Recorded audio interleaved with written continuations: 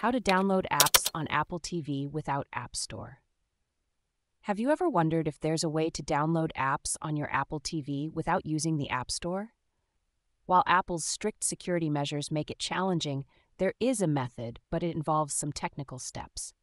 First, you need to understand that Apple TV is designed to only allow apps from the App Store due to its robust security features.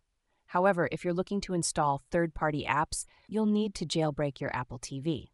This process removes the software restrictions imposed by Apple, but it's not for the faint of heart.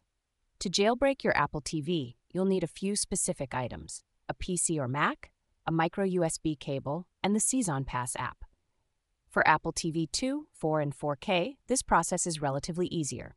You start by installing the Season Pass app on your computer, and then connecting your Apple TV to the computer using the micro USB cable.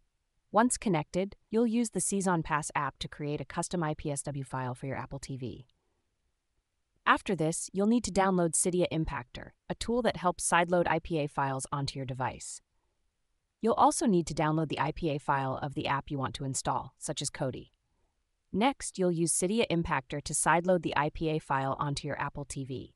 This involves dragging the IPA file into Cydia Impactor and following the on-screen instructions. After the installation is complete, you can open the app on your Apple TV. For example, if you're installing Kodi, you'll open the Kodi app, navigate to the settings, and add the source URL of the build you want to install. Then you'll follow the on-screen instructions to complete the installation.